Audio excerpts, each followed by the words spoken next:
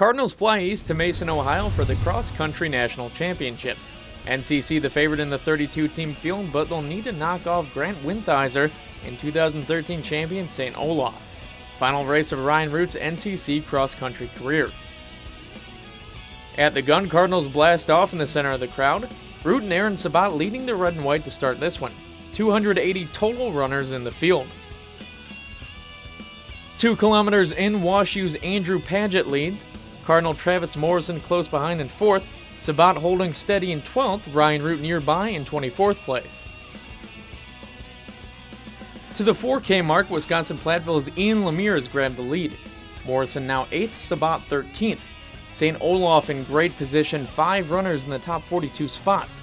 For NCC, Root down to 32, Tim Vasquez 56th, and Zach Plankton 69th place. Moving ahead 5K mark, Morrison still sticking with that top group, leading NCC in 6th place. Sebhat not far behind, still at 13. St. Olaf continues with 5 runners poised to put up great times.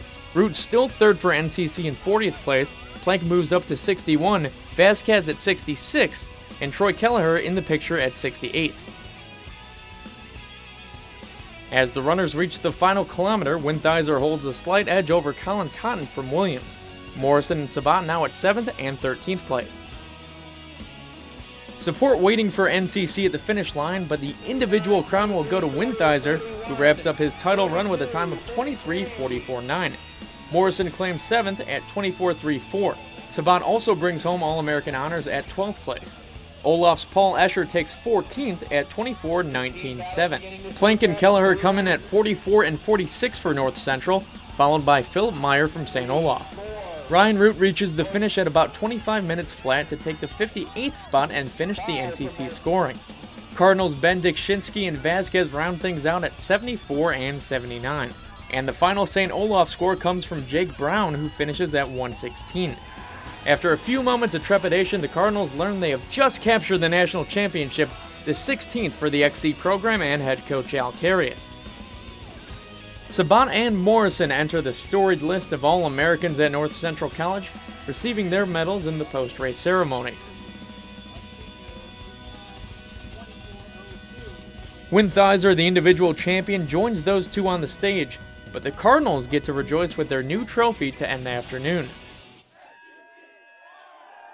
One of the things we talked about yesterday, ironically, is competitive response.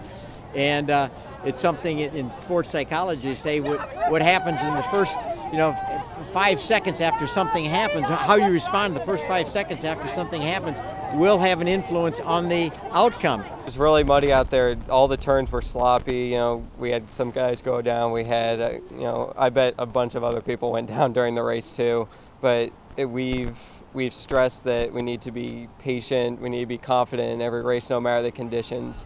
So we just went out there today and took care of our business. So I didn't know why we seemed to be losing ground early on in that race, but it's because 3 people fell down. But their ability to stay focused and come back into the race, again, is the reason that we did so well, because they were coming on the last mile and a half of that race very, very strongly. It wasn't going to be given to us. Last year, I think we may have thought that, and this year we knew we were still going to have to fight, even though we had such depth.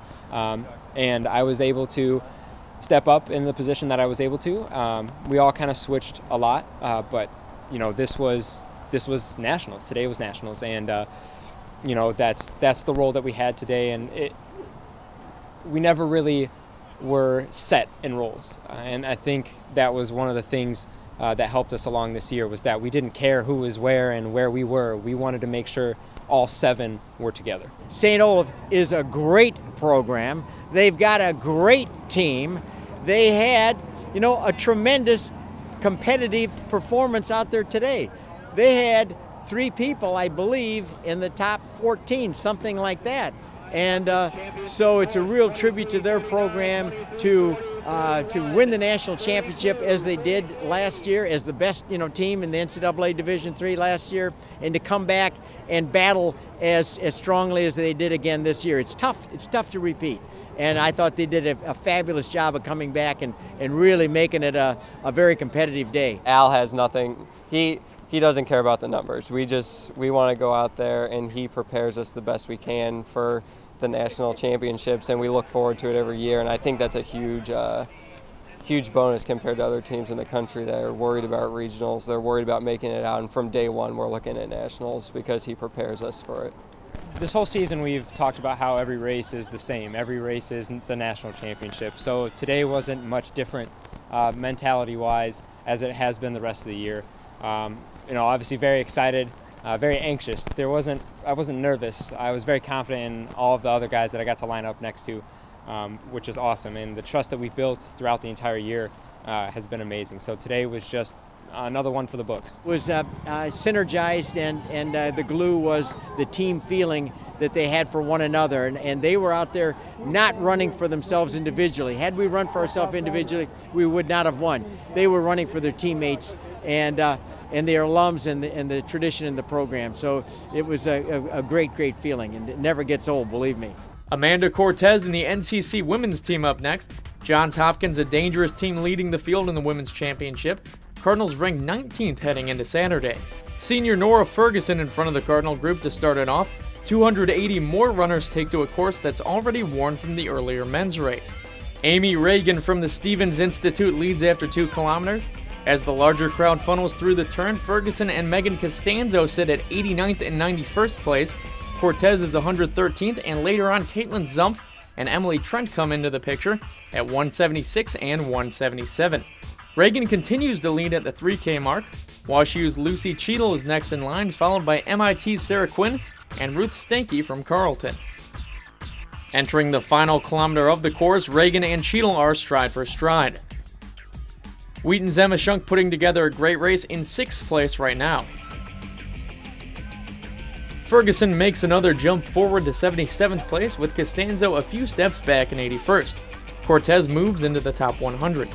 Reagan builds a late lead and finishes nearly 7 seconds ahead of Cheadle to take the individual championship.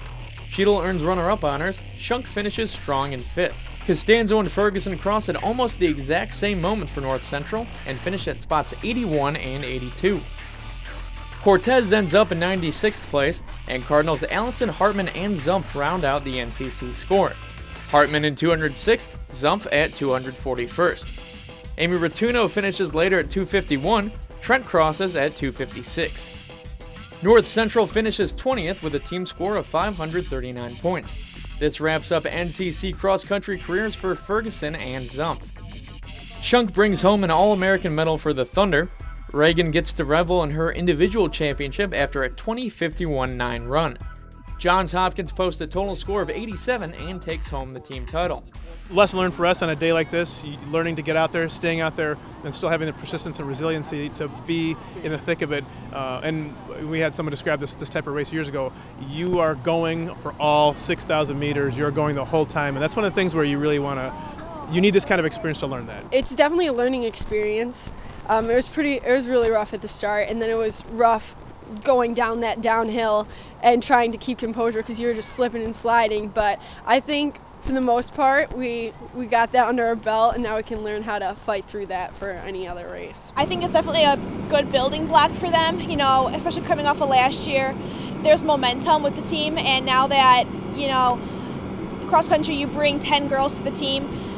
They all have national experience now, so they can use that and they can build off of that going into track season, and it's just that consistent mentality that I think is starting to be embedded in them. We were already, if you would, field tested in the sense that we were ready to make a lineup change. It was a hard decision to make, but the reality is, first thing she says, I don't think I'm able to contribute to the team the way I should, and she knew exactly what we had to do, and Emily stepped up, Allison stepped up, Amy stepped up, so we had, we really had some ladies step up, and I'll tell you, it was nice to have the 10 that we have representing North Central College. We had a girl race from every class, and that's huge. That's starting a tradition. We're only losing 2 people out of our top 10.